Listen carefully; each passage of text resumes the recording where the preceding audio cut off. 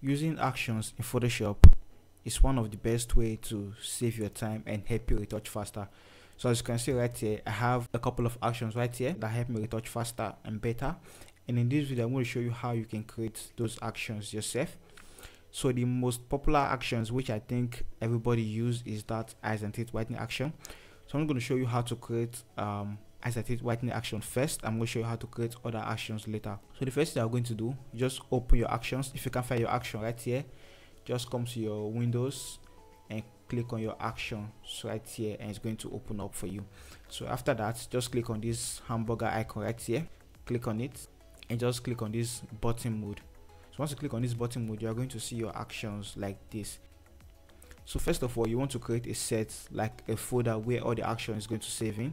So just click on this folder icon right here, and it's going to show you set. So I'm going to name this set T-Lens, or let me just name it T, and I'll click on OK. And after that, you are going to see this plus icon right here, so just click on it. So once you click on it, you have to name your action. I'm going to name this action T-Lens eyes and teeth, or eyes whitening. Okay, and this T-Lens eyes whitening is going to save under this folder, which is this set that I renamed T previously. And you can decide to choose any function key for shortcuts if you want to, but I'm just going to leave it in none. Another thing you can do, you can decide to assign color to this action so you can easily notice it. So I'm going to attach yellow to this action right here and click on record. So once I click on record, I'll start recording. So right now, everything I do right now is going to save as an action. Everything I do, or anything I do rather. So to create your eyes and teeth action, the first thing you are going to do, come to your vibrance adjustment layer. If you can find your adjustment layer up here, just come down here, click on your adjustment layer and click on vibrance. Let's look for vibrance. Okay, this vibrance right here, click on vibrance. It's going to open up the properties right here. If you can find properties right here, sometimes the property is going to open up like this. Let's say sometimes the property is going to open up at this edge like this, just depend on how you set your Photoshop, but I prefer mine right here, so I just like leaving mine right there. So once you see your properties, all you have to do is just desaturate it, come to the saturation and just bring down the saturation. And there are different ways to whiten eyes and teeth, but I think this is the method that works for me. I've been using this method and it's been working for me. So if you have other method, let me know in the comment section. So after reducing the saturation, the next thing you are going to do, you come back to your adjustment layer again and just click on your curves adjustment layer. So once you click on your curves adjustment layer, just come to your default, come to your lighter RGB, and you can choose to drag it up if you want to. I think it's okay like this. I like it like this. Now the next thing you are going to do, we'll come back to your adjustment layer again and click on your photo filter. So it's our photo filter right here, just click on it and just add a cooling filter like cooling 80. And the reason why I'm adding this cooling filter is because the eyes are not just pure white. Sometimes the eyes are kind of warm, sometimes the eyes are kind of cool. So I'm just going to add cooling filter. You can choose to add warm filter if you want to, but I prefer adding this cooling filter. But right now you can see the density is too much, so I'm just going to bring down the density to reduce the blues like that. I think it's okay like this. Now what we're going to do right now, I'm just going to group everything. So click on your photo filter, hold shift and click on your vibrance which you started from, and just press on Ctrl G or Command G if you're using a Mac on your keyboard. And after that, just add a layer mask.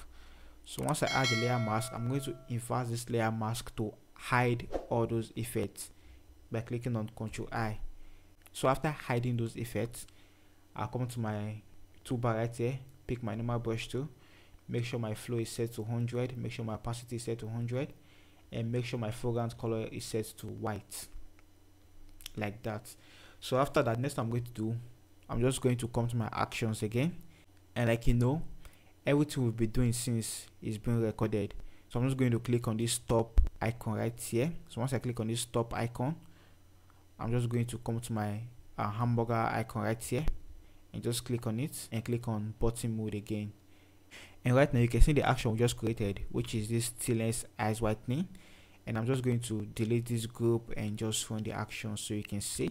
So let's say I'm editing and I just want to quickly whiten the eyes and the teeth. All I have to do is just come to my actions and just click on this Silence Eyes Whitening, and it's going to run that action for me instead of just starting from scratch. So once the action will run, I'm just going to pick my normal brush tool and just paint on the eyes to reveal those effects which I did earlier, like that.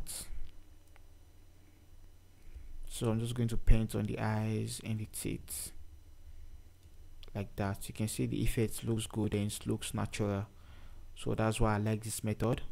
So if you have other method, let me know in the comment section. So let's see our before and after. These are before and these are after, before and after. So that's how you can create identity whitening action.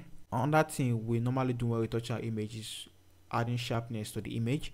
So if you want to sharpen your image, you don't have to start from scratch. You can just create action for it. And to create that action, all you have to do is come to your actions again, click on this hamburger icon right here, click on button mode.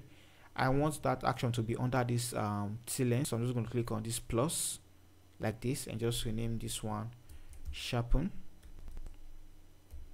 and click on let me change the color to red and click on record, and anything I do right now is going to record. So to create a sharpen action, the first thing I'm going to do, you have to duplicate your layer by clicking on Ctrl J, and after that you just come to your filter, you come to your order, you click on high pass, and you can use a radius of 4 or 5. I think for the sake of this tutorial I'm just going to use a radius of about 5, and click on OK. And after that, just come to your blend mode and change your blend modes to overlay or soft light. I think I'm just going to use soft light. I feel overlay is too strong. I'm just going to use soft light. I'll change my blend mode to soft light. That's it. I'll come back to my action. So you can see our before and after, and I'll come back to my action and just click on stop and click on this hamburger icon, click on button mode again, and right now you can see we have our sharpen action right here. So let me just delete it. So let's say we are retouching an image and we just want to quickly add sharpen to this image. Instead of just starting from the scratch, just come to your actions and click on your sharpen. It's going to add sharpen to this image, so you can see our before and after. If you feel it's too strong, you can reduce the opacity. If you feel it's not strong enough, you can just click on Ctrl J to duplicate it to make the effect even stronger. So that's how you create sharpen action and identity whitening action in Photoshop. So basically you can create any actions you want, anything you know you use frequently when retouching an image, you can just create that in as an action. It's as simple as that, and it's going to help you retouch faster, and it's going to save you a whole lot of time. So I hope you learned something for this video. If you do, make sure to give this video a like so more people can see this video and learn from this video as well. And if you want to learn how to use this Retouching Academy with Frequency via Gaussian Blur, make sure to click on this video showing your screen right now. I'll see you guys in my next video. Stay creative.